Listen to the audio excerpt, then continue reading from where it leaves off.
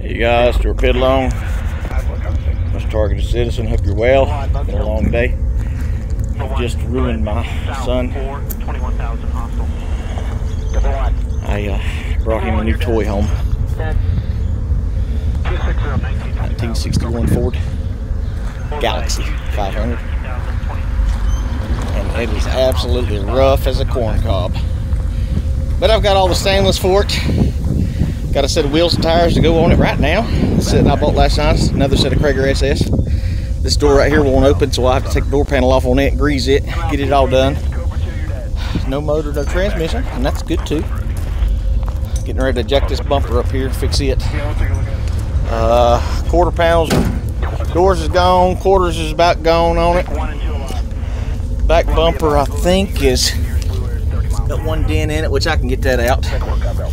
Deck lid's in great shape. The glass is all really good on it. The front's the worst glass where it's fogged a little bit, but it's a very expensive glass.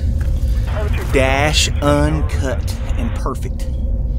Perfect uncut dash. That Bill backseat, ain't that cool? So, a lot of WD-40. A lot of WD-40s gonna take.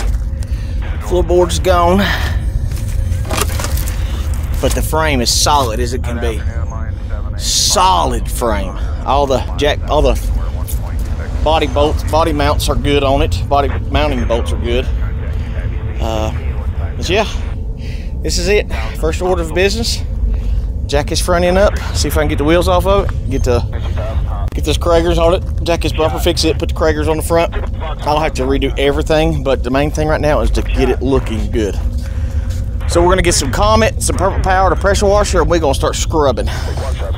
And you will see this thing shine like no other. See, I've even got fins. My car got fins, little miniature fins. Ain't that cool? This has got the prettiest rear end on any car I've ever seen. It's pretty. Got looks like afterburners from Rocket Sisters of Space Age when this car was out. I think there's a piece that goes back here that's like the grill too. I need to dig around and look. But all parts for this car can be purchased, can be sourced. They reproduce all this stuff. So man can rebuild this car with floor pans, $200. Just replace the lower door, rocker panels. You can get all the rocker panels, quarter panels you can buy. All this stuff is all this can be bought. Got a Ford 9-inch. That's about $500 worth of. The rear end's worth about $5. Glass is worth about $8. Trunk lid's worth $4. The hood needs a little work on the inside. The hood's, well, the front clip here is worth about $800 to $900. The grill right there is worth about $6 because it's actually perfect. Yeah, look at him. Hold on, it's not focusing. Wow, it ain't focusing at all, son. Let's see if I can get up close and do it. Okay, there you go. Look at it, he's so excited. Is that the oldest car you sit in, boy? Is it really? You didn't sit in my 36 Chevy when I had it? I guess not. This is back when they had trunks and back glasses and back seats. So I got a whole box of parts too. So that's just extra money. Those parts are for $62, but this is classic American muscle. He advertised it as a 390 4-speed. I've still got to run the numbers on it. It very well could have been a 390. As far as 4-speed, I doubt it because I'm thinking it was probably just 3-speed on the column. But it's got all the clutch, and that's good. It's good. It's a factory 3 or 4-speed. That's awesome because that means I can put a hot rod transmission in and shift some gears, bang some gears. So the problem is if I want to be blasphemous, and blasphemous, what I mean is in car culture, it's considered affordable and common for people to take Chevrolet motors and put it into Ford automobiles. Why? Because Chevys are cheap. You can find a Chevy 350 anywhere and everywhere. Cheap. So you just put a Chevy 350 or 400 in here with a transmission, and boom, you're running and driving in less than a week's time. And I just so happen to have In my camper, a 400 small block with 40,000 original miles on that and the transmission. It also has a set of high-performance MagnaFlow exhaust on my camper. My camper ain't gonna go anywhere, so it's more than likely I'm gonna start parking that thing out where it sits and just keep renting it as it is. But in the meantime, if I can hopefully sell this boat, and like I said, this is gonna be a project to sell. I'm gonna get it. I'm gonna keep trying to sell it, and every time I add money to it, the price is gonna go up. But hopefully the boat sells this week. I gotta put the inside together here in a minute. I've been working on Sweetie's car, put brakes on it. So the goal right now is to jack that bumper up. We're gonna get the Comet and the Purple Power, and we're gonna start rubbering her down. But hopefully this thing sells this week, and then I can go buy an old junk car truck that's got a 390 and a 4-speed in it, and then boom, I'm ready for the races. Drop it straight in, got the drive shaft in the back to put new joints in it. So all I gotta do is just get it running. All the brakes is rotting off of this car. The last time it was on the road was in 1973. Cool. So that's the next project. 1961 Ford Galaxy. Have a good day. And you guys, Dirt Pit Long, Most Targeted Citizen second video. That one filmed sideways for some unknown reason. Anyway, everybody's wanting updates, I guess. I shared the picture of the car when I got it off the roll back here a couple hours ago. Pleasant surprises all the way around. Let me go through the story one more time. I thought my Ranger needed to sit. Son, keep putting stuff up. Keep putting stuff up, please. My styrofoam, the buckets, everything on the car, everything, all the tools that need to go inside. Your tools, my tools, our tools. So last night, this whole time I've been thinking I need a set of wheel adapters to put the wheels on my Bronco. There's nearly free wheels that I purchased here a couple weeks back. So I bought a set of wheel adapters for them, 40 bucks for two, which is a steal. That's an absolute steal. So I got them home, went to go put them on, and I didn't have the right lug nuts. I said, golly gee, this sucks. I ain't gonna be able to put my wheels on again. I was so excited. So then I just went ahead, drug the wheels over here, and went to put it on. Did not even realize, it felt silly, that the wheels that I purchased a month ago were actually Unilug wheels. So I didn't even need wheel adapters. Didn't even need them. So last night I went ahead and put the wheels on my Ranger, and it looked so good. And I showed you a preview the other week with the wheels just sitting beside it, but the wheels looked so good. Tina came outside, she was just shocked. She said, oh my God, a set of wheels can do that much? Yes, a set of wheels can make that big a difference. I don't suggest anyone go out and purchase a set of wheels. It's a big waste of money. All they do is go around. But they can help when you're selling a vehicle. So the plan today was I had 3 good tires on those wheels and one bad one. One bad one had a blowout. They were like it when I bought it. Went and got this car. In the midst of waiting for that car to show up here at home, I had to get a wrecker service come get it. I was going to borrow a trailer and get it on, do all that, but it would have just taken me by myself. I don't like borrowing people's things because then you're responsible for it, and I don't want to put that much more wear and tear on my Bronco as it is. So went and got 2 tires mounted on the Ranger. They did not have in stock the lug nuts that Krager takes. Krager takes it's got 2 different size shanks. It's got a small shank at the bottom that goes onto the wheel stud and a bigger shank on the outside. They didn't have those, so I had to buy those lug nuts. Had to order them. They'll be in Thursday or Friday. So get back home. Wasn't able to do anything. I just went ahead and took all those 4 or 3 Krager wheels back off my Ranger, put the ones back on it that I had on there, see? So it looks the same as it did before, but I did at least rotate the tires. Started working on the Ford, sit over here looking at it, dreaming about it, thinking about what was going on. Told Mason, I said, hey man, drag the jack around here. Well, I already had the jack around here to work on Tina's car. That's another mystery. With her car, on this side, it's supposed to have floating pins for the caliper, and one of the pins is locked in, so it sits the caliper and they're crooked. Nobody's got that bracket. It's a part I'm going to have to order, so I'll probably have to order that tonight and wait until Thursday or Friday for it to come in. So then I'll have that bracket. But as of right now, she's got new brake pads on the front of her car. They weren't even halfway gone, so I don't understand where her brake pedal's going. I believe somebody has cut my brake line on the front of my car, on my truck. It's leaking on the driver's side. I've been feeling it get softer and softer, so I've got to work on that soon. But anyway, to the car at hand. Told Mason, go ahead and grab the jack. Threw the jack under it, jacked it up, pulled them old ugly flat wheels and tires off the car, grabbed the Kragers, the 2 special ones, the older ones I told you about, the rare ones. They are Unilug. Put them right on front, fit perfectly. I still got to grind down and sand smooth the brake hubs and then paint them black, but they fit perfectly. I went to the back and they wouldn't fit because they weren't Unilug. But thank you, Lord, I purchased a set of wheel adapters last night. Put them on there and the wheels fit great. I've got a little issue on the back because the tires are too wide because of the offset, so I'll have to get a skinny set of tires. But this is what my little Ford looks like now. Is that not amazing, the difference that a set of wheels and a wash job can make? That quick, this car has already turned around. I just took this thing from a low dollar heap to about a $2,500. That's a $2,500 car the way it sits right now. Here's another shock and surprise. Like I said, I've got those wheels fit right on there with the adapter, so I'll have to order another set of lug nuts for these as well. I'll get them on, but you can see the brake hub there. I'll sand that down. I'll grind them down with a wire wheel and then paint them gloss black, stick them back on. We'll get the paint off these tires. These tires are these are actually new tires. The guy had them on his Camaro and had them just sitting on there for like 30 years. Those tires are 30 years old and the wheels are about 50 years old. But the surprise of the day, this is the original door panel. See how pretty that is? That's American engineering right there. I started cleaning in the front of the car, and all this, literally half of this trash can is nothing but leaves. See all the leaves on the ground?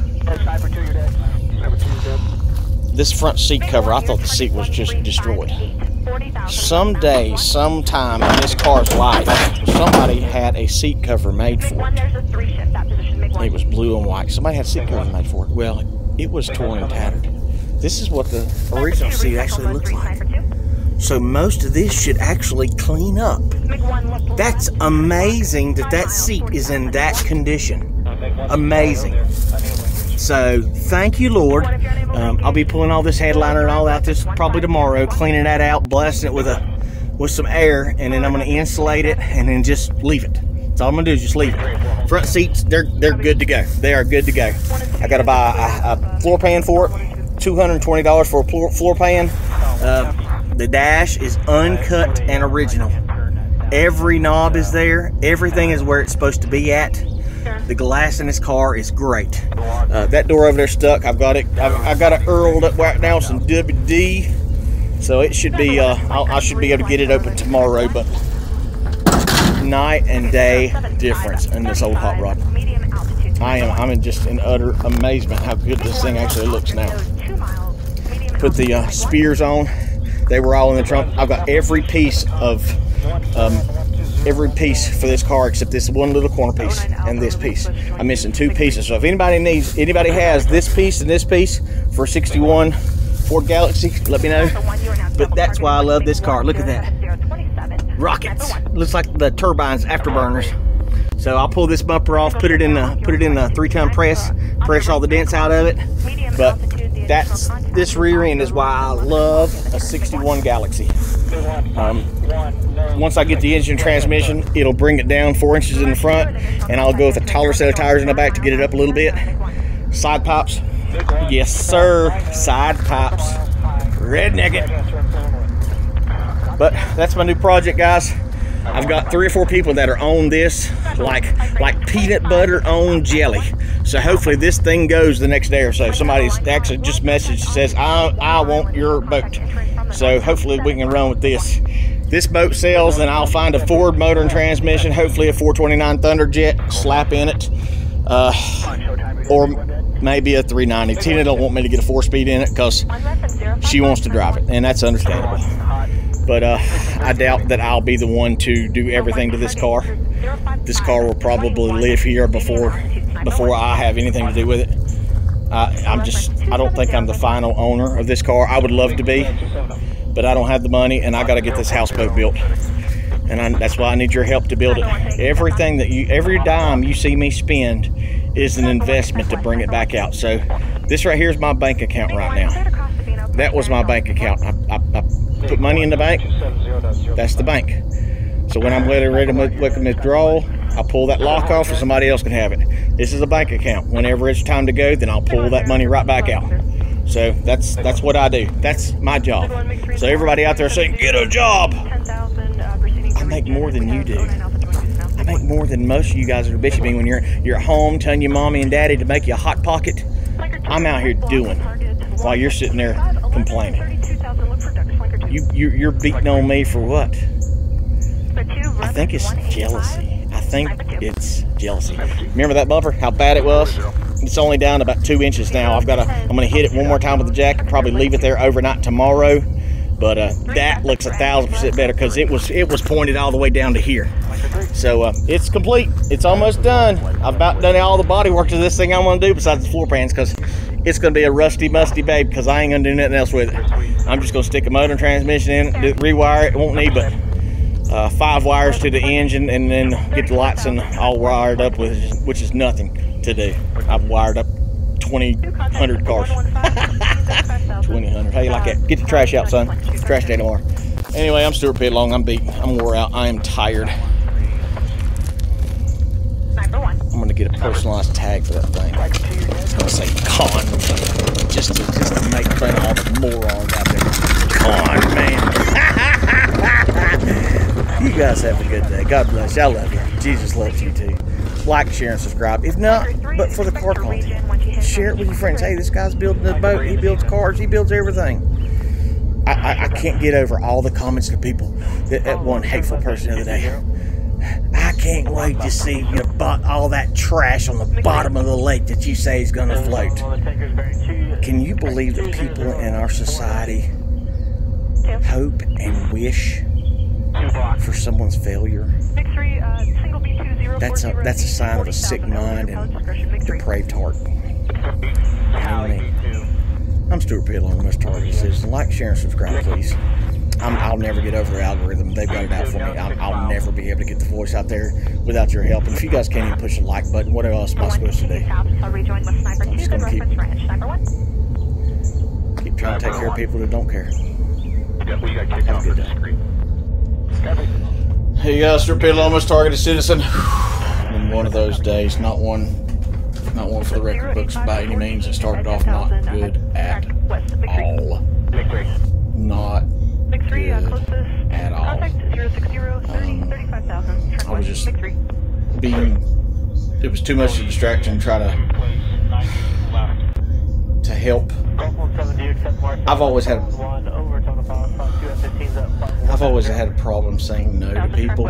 People ask me for help, and I'm just more than willing to just go do it. And that's a weakness of mine. I just don't. I've always wanted to please people. I always wanted to make people happy. Not only that, I've just always wanted to help. I've always wanted to help, and my buddy,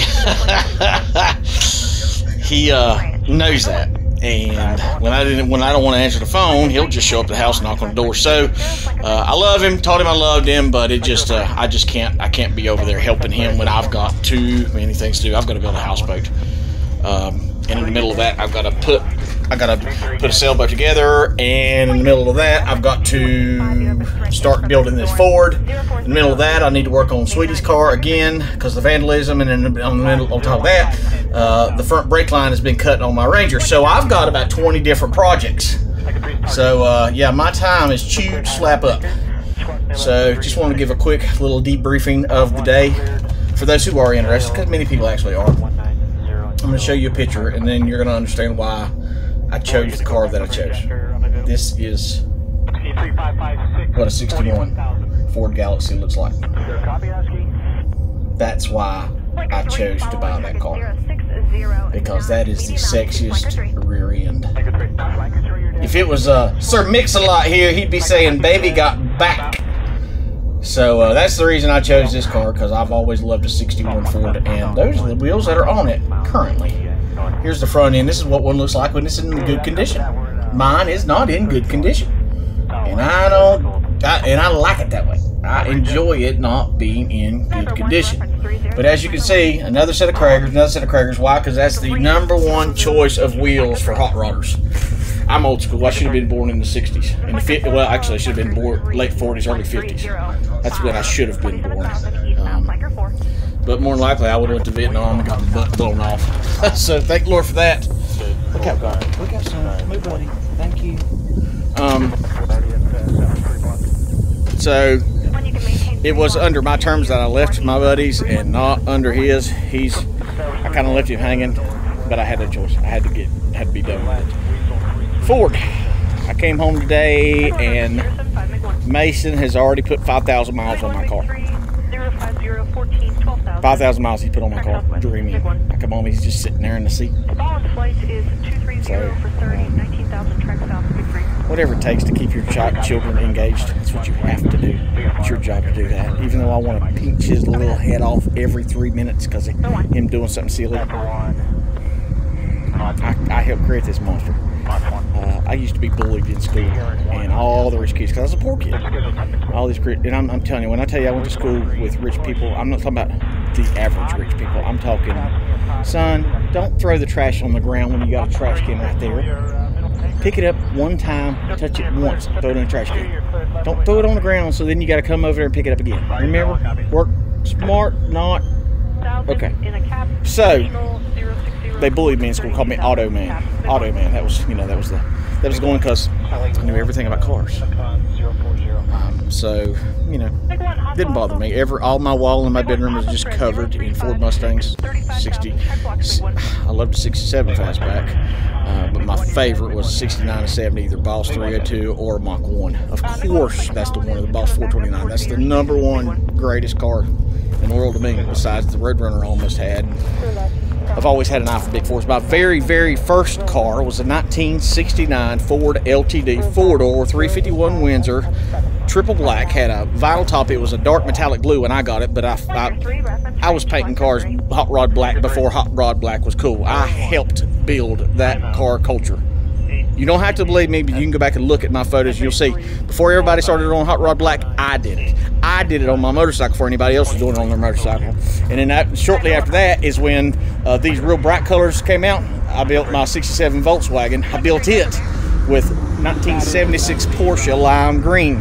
So I started that. Look at all the perps going by. So let's get to the Ford. All this is the mechanics, the mechanisms from inside this door that would not open yesterday. Would not open. A lot of people like sunroofs in their vehicles. I like sun floors. So this just needs simple pans. Now somebody say, "Oh, that car's totaled, it's junk." It's actually not. This is best case scenario. Somebody looks like they'd actually attempted to do a patch, but this is good. This is good. All we got to do now is pull the seats, pull this door sill out, and the replacement panels for this car, I think for the front half is $220 and the back half is I think it's right at $220, or I can get the whole pan. The problem with the whole pan is the shipping really costs you a lot more. So I'll probably just do, I don't even know if I'm going to do pans yet. I've got enough. I could just rig it. I don't want to rig it. I hate when people rig cars, but it would get it solid enough to be able to enjoy. We'll just have to see. Got so many people interested in my boat today, so hopefully that thing's out the door. And if it's out the door, then I can go buy me a wire welder, and I can buy the pans I need, get them in here. I've already got researched. I'm already researching on. I've got a couple engines that I found. I found a 390 and a 4-speed. I think for $800, which is more than I want to pay. I'd rather just buy a truck with a running engine and transmission in it. Then I can scrap off the truck, sell off the truck what I don't need, and then scrap the rest, and then keep what I do. But anyway, this is how I was looking today. Got this whole door mechanism out. Now I've got to figure out how to put all this stuff back together, and unfortunately I had to drill a lot of these screws out. I had to drill right there, had to drill out that one. I had to drill that one right there out. So I mean, that's par for the course. I took this door off and did right there and fixed it. It looks like a window regulator there.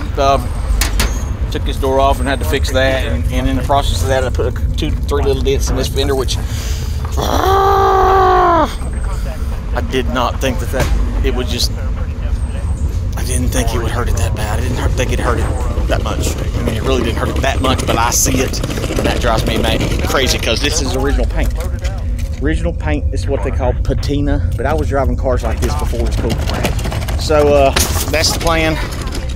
Hopefully tomorrow my lugs will be done. I've got to get a set of lugs for this and for my Ranger. but this thing's coming along. You know, it looks like destruction, but it's truly not. This is what has to be done. So I've got that door over there shutting good, and like I said, I've got this one opening. This lock mechanism here is sprung. That's what was wrong with it the whole time. So I'll probably have to just get a latch and latch it on the inside, just like a little door latch on the inside, until I get the mechanism. So I've got to find all that stuff. This door is actually a very good door. That rocker down there is, I think it was $320 for that rocker, which is extremely expensive. I think I can do better than that, but this side is actually good shape. It's got one little hole down there on that, and then both doors have got this hole, so I got to take a patch piece on the inside and then weld it from this side, and then a little bit of putty. If I do that, I'm not that guy. I'm not that guy. I'll make it structurally sound, as in I'll do either patch pans and floor pans, or I'll do an actual floor pan, the real floor pan in it. I'm the guy that does the brakes, gets it wired, and gets it running. I'm that guy. I'm done making cars pretty. I've done it for so many years, and it's just, once you get a car fixed up the way you want it, then being a targeted individual, it's going to get vandalized, it's going to get destroyed, and then you can't enjoy it because you got to be careful with it. I want to put a freaking hot rod motor in this thing. I want to bowl the tires off of it, and I just want to make noise. And the way it always happens for me, I don't want to say unfortunately, but fortunately as well, is 99.9% of the time I always sell it before I get it to where I want it anyway, because I don't know, I've just had an eye for vehicles. I know how to make them look, I know how to make them sit, I know how to make them sound, and people kind of enjoy my style. So it is what it is. It's an old car, but there ain't no Kia in the world that's got that kind of class. No. And if you've seen the video earlier of the car I'm talking about, that's hip. That's the deal. So as Mason cleans all this mess up, it's almost time for church. So this another. I'm spent, man. I'm beat. I got this boat, and I ain't even been out on it lately. Yeah, I'm so busy, and when I'm not so busy, then I'm down and I can't move. I just want to go and do my bait. And it just seems like the gang stalkers are doing everything in their power to roadblock here, roadblock there, speed bump here, roadblock there, detour. Anything they can do to slow me down is what's happening. So, and as you can see again, this little bush, my beautiful Photinias were absolutely gorgeous last week, and the blight from where they've been weakened, the blight has absolutely killed them again. Look, all the leaves on the ground. Also, the neighbors came over on my property again, and this is what they did. They dug a ditch all the way up. See, because the property line's actually way up there at the top and straight down. But like always, they came on my property, and I don't mind. This is whatever they want to do. See, they didn't even grade this. I guess they think that's graded, piling dirt up around there, but you can't put dirt on a foundation like that. That's against code. And look at the bottom shingle. The bottom shingle is that long, and how crooked that is. Buyer beware. Anybody wants to purchase this house, you got another thing coming. Look at all the crooked windows. None of the front window tilts down. The second window tilts back. This one tilts back, and this one tilts back. The whole house, the whole foundation is rotted out from under. But you know what? For some reason, illegal immigrants in our country get away with that. Look at the soffit. Look how ruined the soffit is. I would not, man. See the lumps in the vinyl siding? See all those lumps? That's where there's a nail head back in there. I wouldn't, man. I wouldn't want to burn that house down and even try to get the money out of it. But here it is. They blocked me off. This is where my drain comes through. So I got to cut into that, and they'll probably raise hell about that. But they cut a ditch around the whole back like that. It's going to stop the water.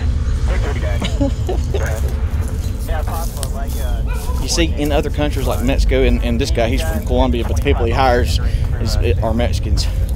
There aren't building codes. There's not, you know, they don't have they don't have anything to go by. There's nobody that checks up on them. They just go out there and build whatever they want, and it's okay. In America, we have building codes for a reason. not only generate revenue, but to keep people safe, you know? So there's nothing safe about that house. I mean, it's already, the foundation's already settled another 3 inches since they moved in. And that's the vent right there. Used to be a trail coming right through here. You can still kind of see that trail through there, where that robot thing would come all the way into my house from in here. Yeah. If you guys want to hear some more stories of when I was being terrorized, please just leave a comment and I'll see what I can bring up. It's very traumatic going through all that stuff again. I mean, it's just being terrorized is the facts of the matter. So I got to get him going. I love you guys. Just pray for me. I need all the patience I can get. You guys have a just have a good day. God bless.